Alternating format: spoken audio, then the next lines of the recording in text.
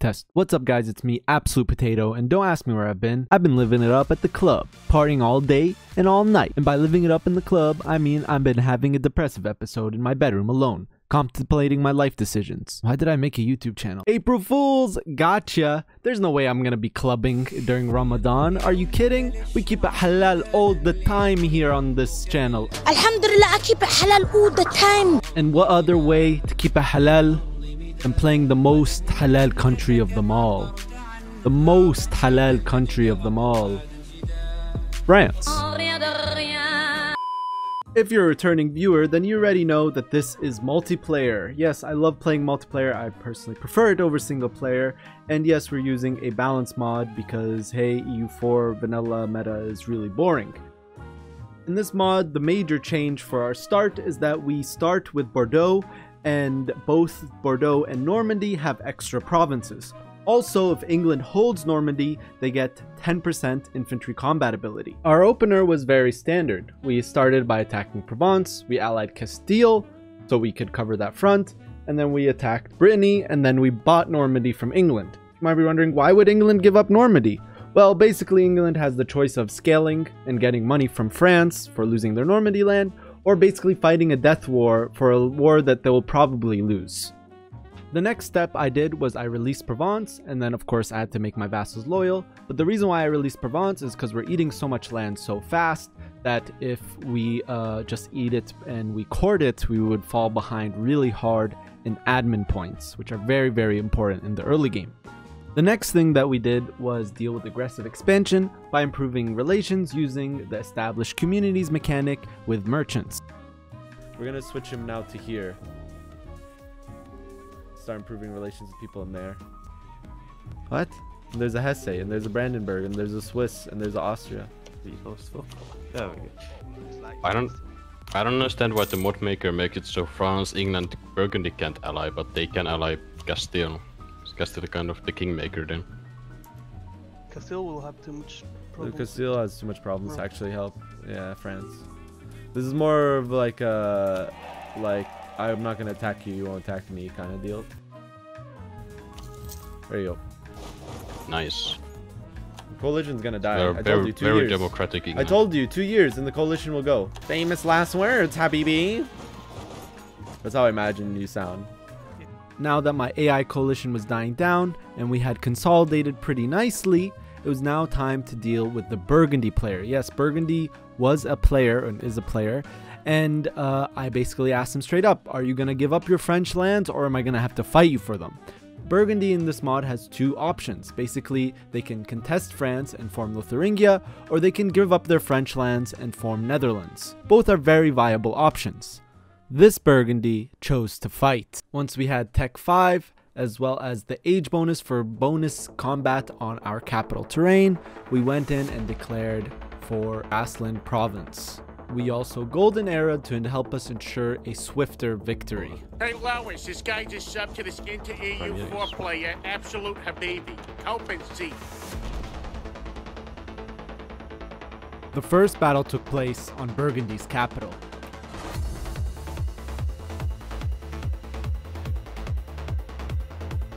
Wow, he committed hard. We're gonna need more troops. Is there like any vassal? Do I want to annex my vassals? I do, right? Or just keep them around? I don't know, man. I'm in a war. I don't know, man. No, I'm not asking you. You're not gonna ask first. Everyone has a coalition, but it doesn't matter. Oh man, Burgundy doesn't probably have the age bonus. I actually do. I have no AT. That's a good excuse. I don't. You just need to not retreat the battle. You get AT. Yeah. I'm actually winning this one though. I don't think you need to like actively lose battles. Are the Ottomans sleeping? Mamluks got all of the people there. Anatolia. Did this guy like take out all of his mercs? We're gonna need another stack or two.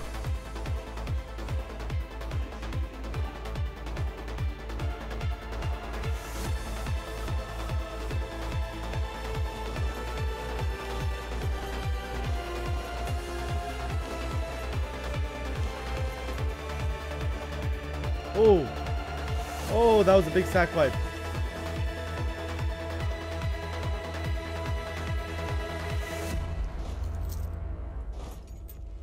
One of my vassals breached. What a Chad vassal. They breached for me. Time for some diplomacy. Uncon, and I won't take money, and you can form Netherlands, and we can be friends. Smiley. If not, I will take money in peace, and I'll truce break to kill. Smiley again. Oh, it worked. Nice. And we only took 4k debt. That's actually really good. That's actually really good. Look, we only took 4k debt, chat. 18 loans out of our max loans of 56. I want to go colonial France. I'm gonna go for Canada first. He stuck to the deal. He stuck to the deal. Form Netherlands. He didn't try to kill me. And now with the French heartland secured, a diplomat from Morocco came to our ears. And he asked for our help against Castile, whose entire army was in Africa. Looking back, right now would have been perfect for me to just sit back, develop my lands, and consolidate while also building buildings. We're already the #1 dev. But hey, is it the Absolute Habibi channel if we don't find some stupid way to throw a big advantage? Of course not! So we joined Morocco's war against Spain. Here we go.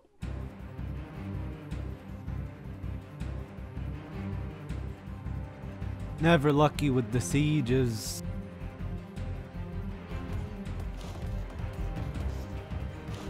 It was at this moment that he knew. He fucked up. Dude, much higher morale. I'm shattering. He's shattering. He's shattering. I'm shattering. I'm shattering. More. I'm shattering. Jesus Christ, dude.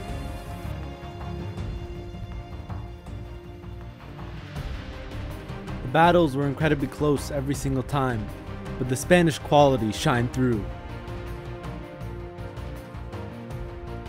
I want to annex Scotland because you can annex it or you can integrate it by forming GB later. Okay, so.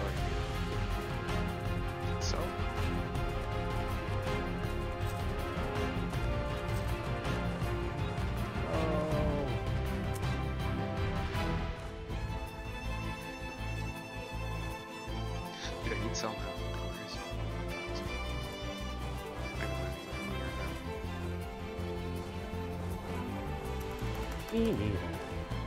Nice. Okay. We're fighting on our terrain You have bonus. cannons.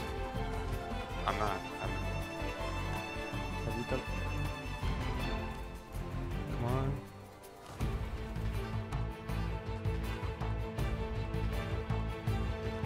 Poland has Berlin. Good mention.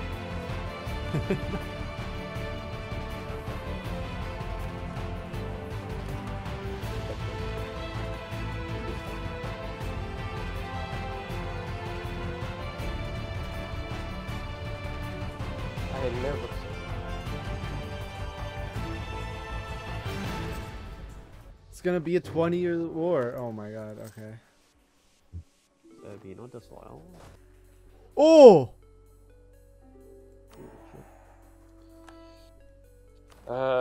And England's here. Oh my god. Oh no, I'll just uncon to their side. With my ally Morocco bankrupting, I was now stuck in a 1 versus 4 situation. Portugal, Spain, Netherlands, and England were all at war with me. We ended up accepting the Dutch's demands. Spain unconditionally surrendered shortly after. Yeah, Alright. Shortly after our W, Spain went bankrupt. And I was thinking, yeah, why not? Let's just truce break him. But I totally forgot that England and Netherlands both can just ally Castile.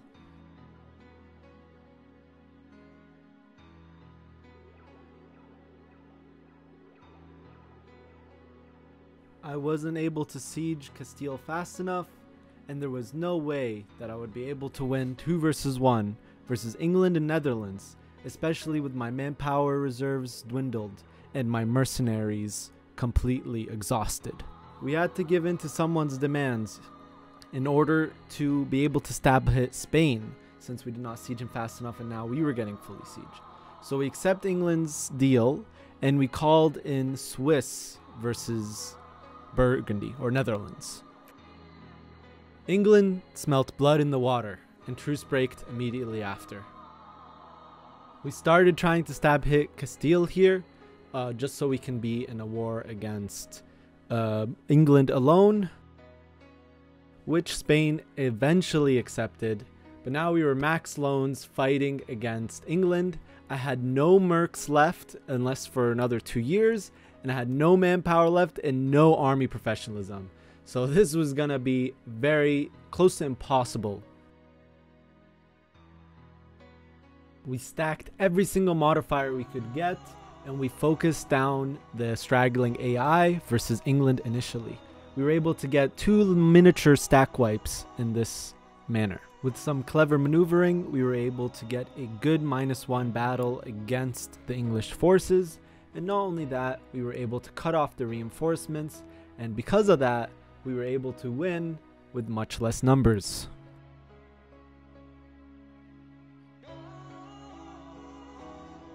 Yeah. I didn't declare any of the initial wars, so. Yes. 5.32 morale. Your narrative And has stack some wipe! power here. And stack wipe! Let's see how it is. But it didn't matter. One battle, which actually looked like we were going to win, ended up going very badly for us. And in a very sad manner, we ended up getting double stack wiped. And that was the last of the French army.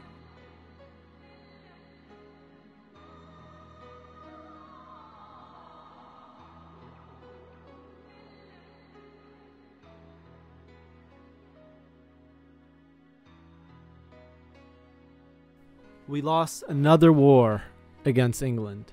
And not only that, when we bankrupted, Castile declared war on us and took back his Iberian land. All of that war for nothing. My biggest mistake here wasn't that I attacked Spain. It was that I didn't make sure Burgundy was dead first before attacking Spain. But that's EU4 diplomacy for you. Someone might say, hey, let's do a deal. And they'll say, totally, yeah, let's do the deal. But in the end, they might just backstab you and gank you. And honestly, this is a very recoverable position. And I could have won because the Castile player actually didn't show up the next session. And the Netherlands player ended up losing a 1 versus 1 to Swiss and ended up losing to Swiss. And the England player actually bankrupted fighting the French AI. The only reason why I didn't continue to play was because one of my good friends invited me to a EU4 game, and I actually was really craving to play EU4. That video is coming out later. But that's the end of this campaign. If you want to see me play France again, I actually want to play France again. This time we won't make the same mistake. We will make sure Burgundy is dead if we ever try to attack Spain, and we will have a good game.